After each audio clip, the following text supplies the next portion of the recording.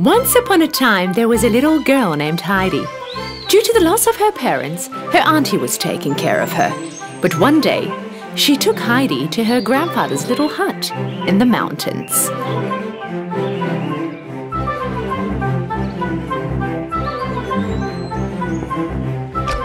Grandfather Alm was a grumpy old man who lived in a small hut on the Alps.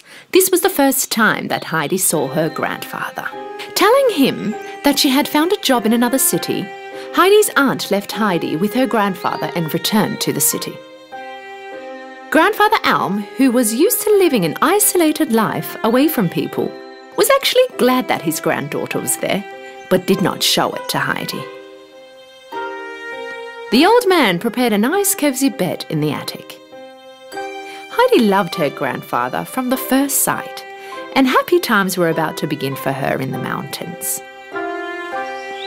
When she woke up in the morning, she was introduced to her grandfather's very big dog, Joseph. Heidi loved Joseph. Then one day, when she was hiking on the hills, she met Peter the shepherd, who was grazing his goats on the meadows.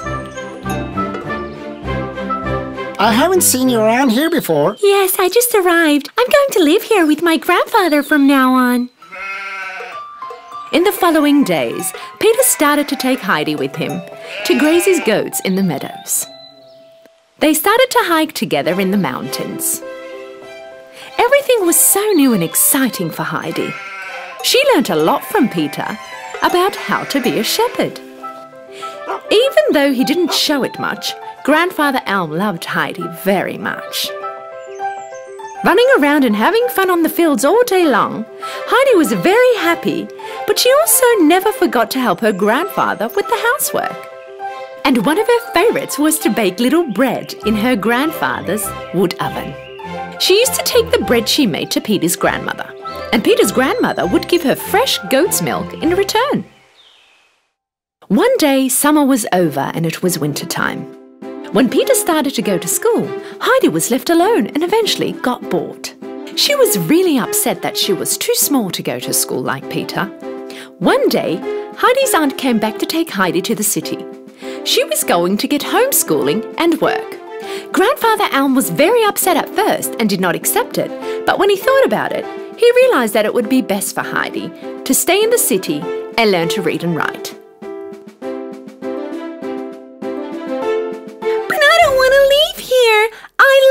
Grandfather, fussed Heidi. But she was convinced to go after her aunt promised her that she would be back on the mountains after a short while. Her aunt and Heidi arrived to a big mansion after a long train ride. Wow! What a big house! I'm going to stay here? Heidi met Clara, the little girl in the house.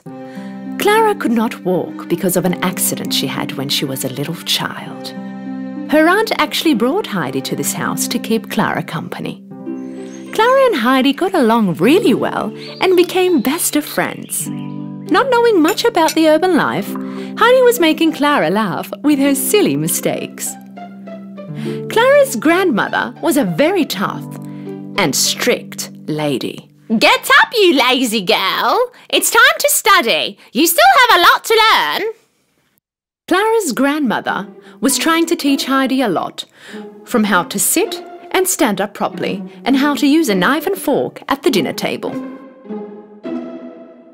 And Heidi was even dressing like the ones who live in the city, but she wasn't feeling very comfortable in these dresses. Clara also helped Heidi to learn to read and write.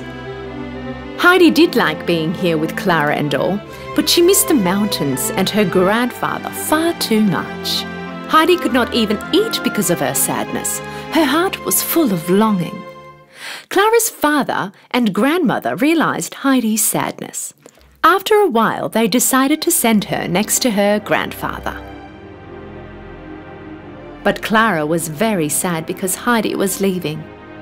To truly love someone means to want their happiness at all costs, said grandmother. At last it was time to say goodbye. While Heidi was leaving, her aunt told her that Clara was going to come and visit her in the mountains next year. Happy to be back in the mountains, she first stopped by Peter's house on her way home. and gave the bread Clara sent to Peter's grandmother. Leaving her fancy dress behind, she went running home and hugged her grandfather as tight as she could. And they were happy again. A while later, Heidi was high in the clouds with happiness because of the letter she received saying that Clara was going to visit her soon.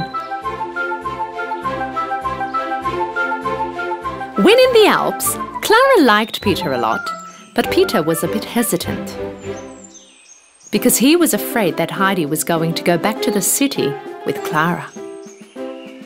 Clara, Peter and Heidi were having the time of their lives on the hills. The fresh mountain air and natural foods were really good for Clara. But Peter started to get really jealous of Heidi because of her close friendship with Clara. Peter also did not like to carry Clara to her wheelchair and push her around. One day, he pushed Clara's wheelchair off from a cliff. He thought that this would solve everything. Without her wheelchair and the fresh mountain air, Clara became much stronger, and she even started to walk slowly with Heidi's help. After a while, she started to take steps with no one's help. I can walk! Yay, Heidi! I owe this to you. One day, Clara's father and grandmother came to visit, and when they saw Clara walking, they couldn't believe their eyes. They gave their thanks to Grandfather Alm and Heidi. At that moment, Peter felt really sorry about what he had done. He confessed to pushing Clara's wheelchair off the cliff.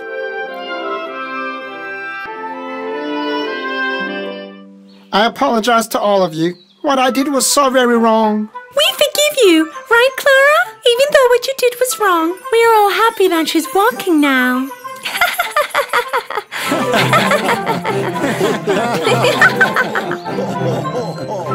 They all laughed with joy. Clara and her family promised to come back next summer, and they all lived happily ever after.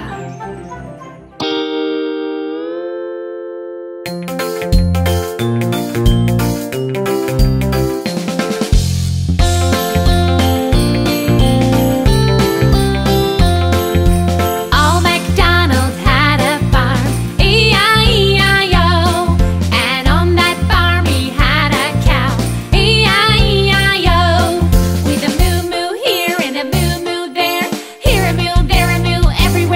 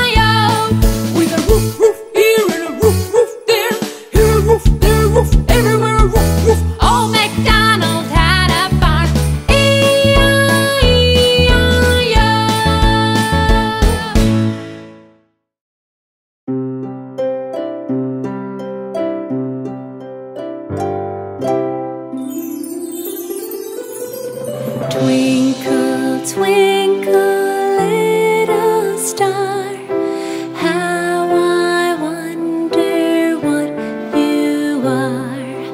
Up above the world so high, like a diamond in the sky. Twinkle, twinkle, little star, how I wonder what you are. Up above the world so high, like a diamond in the sky.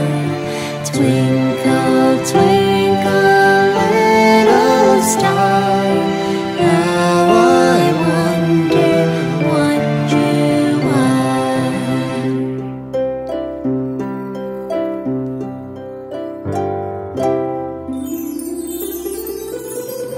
Twinkle, twinkle, little star, how I wonder what you are. Up above the world so high, like a diamond in the sky. Twinkle, twinkle, little star, how I wonder what you are.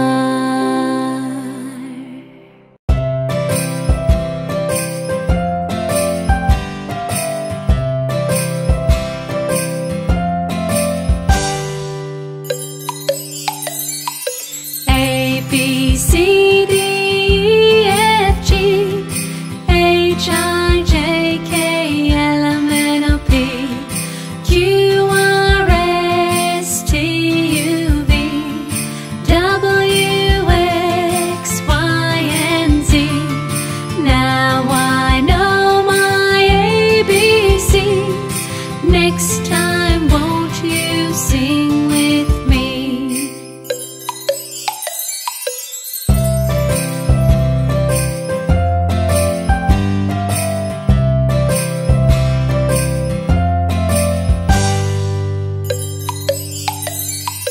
A, B, C, D, E, F, G, H, I, J, K, L, M, N, O, P, Q, R, S, T, U, V, W, X, Y, and Z. Now I know my ABCs. Next time, won't you sing with me?